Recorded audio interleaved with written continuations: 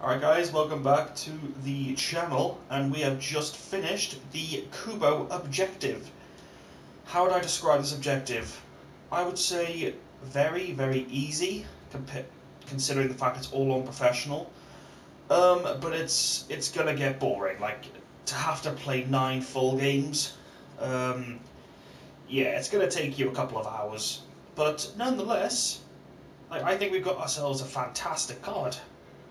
Let's just claim him here. 4-star, 4-star, high medium work rates, 5/8 perfect. Stats wise, reactions, composure could do with an upgrade. Maybe give him a sniper or a finisher, or maybe even an engine. Also guys, I do believe we have got a mega pack to claim from the season objectives. We do indeed. So there we go, we get the Kubo objective, and we finish off with a mega pack. And a pack from the objective too. So look at that, 2 packs and a player gained today. Let's see if we can get anything in this pack. No. I didn't expect as much. Oh, bloody hell. Okay, decent.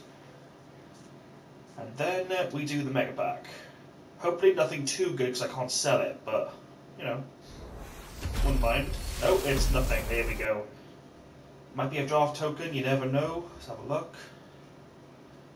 Nah, guys, I think it's just a pre-done mega pack. It's absolute garbage. Yeah, guys, hope you've enjoyed the video.